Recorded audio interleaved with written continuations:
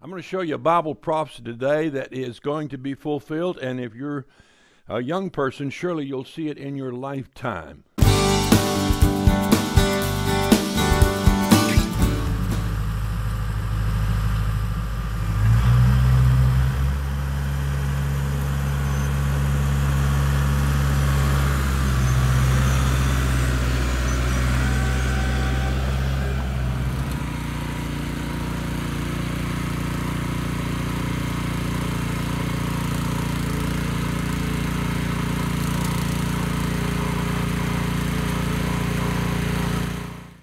Okay, I got my plowing and my tilling done. We're going to do a Bible prophecy that you are going to see fulfilled in your lifetime. It's going to be lots of fun.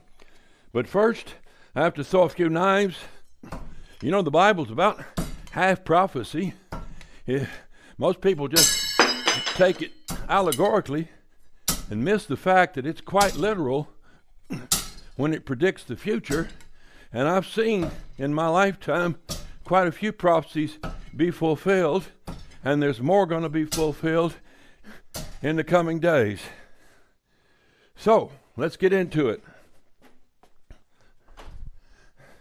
I'm going to turn to the book of Ezekiel here, and you're going to turn with me if you'd like to see what it has to say. I'm in Ezekiel chapter 47, beginning in verse 1. It's a prophecy of a river flowing out from under a rebuilt temple in Jerusalem and flowing down and healing the Dead Sea to the point that the Dead Sea, which is the lowest point on earth, totally salty, is going to rise and be full of fresh water, and there's going to be a fishing industry on it, and some of the finest vegetables and fruit grown on the banks that you've ever tasted.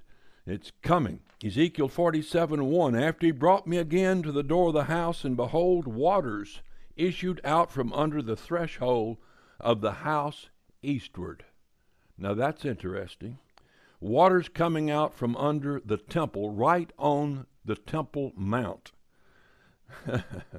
And when the man had the line in his hand, he went forth eastward and measured 1,000 cubits, in verse 3. That's about 1,500 feet. It'd be a little longer. My cubit's 21 inches, but they range from anywhere from 16 to 21 inches or so.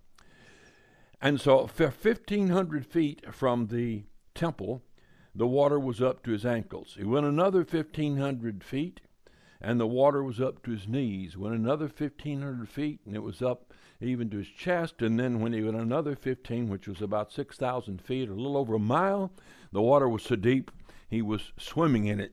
And it ran downhill for about 19 miles till it hit the Jordan River in the north end of the Dead Sea, healed all that desert he talks about, all the way out, and the sea rises. And then he says, the east country, go down to the desert, go down to the sea, being brought forth to the sea, the waters shall be healed.